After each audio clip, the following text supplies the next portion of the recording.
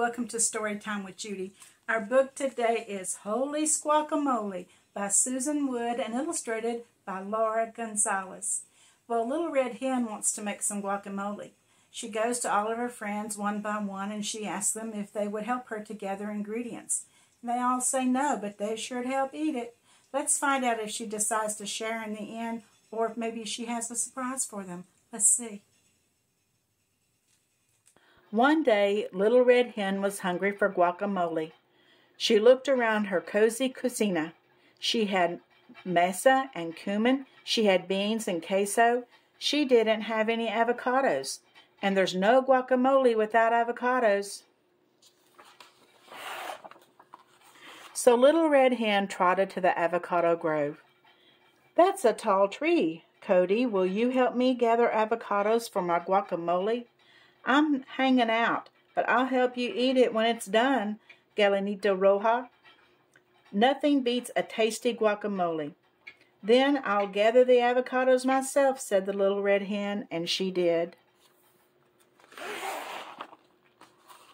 Now Little Red Hen had her avocados, but she needed tomatoes. There's no guacamole without tomatoes, so Little Red Hen trotted to the vegetable garden. "Holy Squawkamole," she clucked. "Those tomato vines are tangly. Snake, can you help me pluck tomatoes for my guacamole?"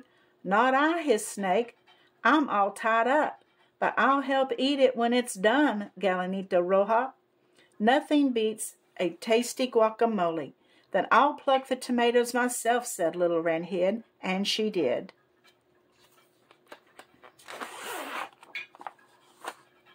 Now Little Red Hen had her avocados and tomatoes, but she needed onions. There's no guacamole without onions. So Little Red Hen trotted to the onion patch. "Holy Squawkamole," she clucked. "Those onions are buried so deep. Armadillo, will you help me dig onions for my guacamole?" "Not I," grunted Armadillo. "I gotta jump, but I'll help eat it when it's done, Galinito Roja. Nothing beats a tasty guacamole. Then I'll dig the onions myself," said Little Red Hen, and she did. Now Little Red Hen had her avocados, tomatoes, and onions, but she needed cilantro. There's no guacamole without cilantro, so Little Red Hen trotted to the herb garden. "Holy Squawkamole," she clucked. "The cilantro is bushy. Iguana, will you help me snip cilantro from my guacamole?" "Not I," chirped Iguana. "I'm busy basking, but I'll help eat it when it's done, Galinito Roja. Nothing beats a tasty guacamole." "Then I'll snip the cilantro myself," said Little Red Hen, and she did. Now Little Red Hen had her avocados, tomatoes, onions, and cilantro, and she needed to mash and mix them. There's no guacamole without mashing and mixing, so Little Red Hen trotted back to her casa. "Holy Squawkamole," she clucked. "This molgeti is a lot of work. Will you help me mash and mix?"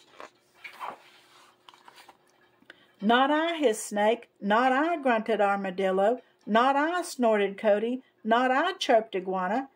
"But we'll help eat it when it's done, Galinito Roja," they said together. "Nothing beats a tasty guacamole." "Then I'll mash and mix myself," said Little Red Hen, and she did. Then she added something special.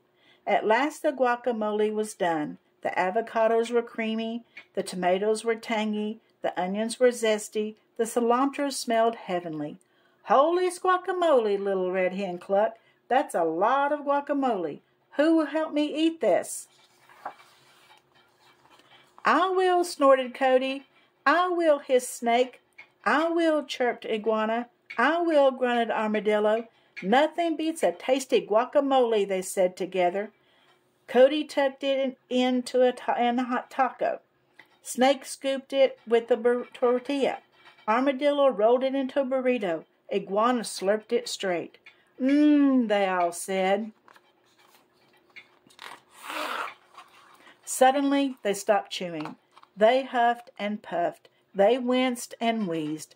They sweated and slobbered. "Holy Squawkamole," they all hollered. That's a smoking hot guacamole. Little Red Hen smiled. Nothing beats a tasty guacamole, she clucked, and together they ate every spicy bit.